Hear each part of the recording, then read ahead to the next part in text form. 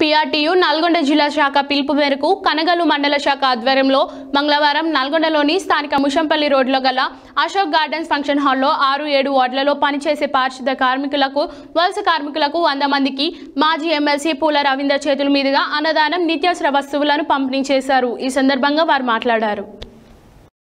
Prtu Nalgonda జిల్లా శాఖ పిలుపు మేరకు కనగల్లు మండల శాఖ ఆధ్వర్యంలో మంగళవారం నల్లగొండలోని ముషంపల్లి రోడ్డులో గల అశోక్ గార్డెన్స్ ఫంక్షన్ హాల్లో 6-7 వార్డుల్లో పనిచేసే పారిశుద్ధ్య కార్మికులు వలస కార్మికులు 100 మందికి మాజీ ఎమ్మెల్సీ పూల రవీందర్ చేతుల మీదుగా అన్నదానం చేసి నిత్యావసర సరుకులు పంపిణీ చేశారు.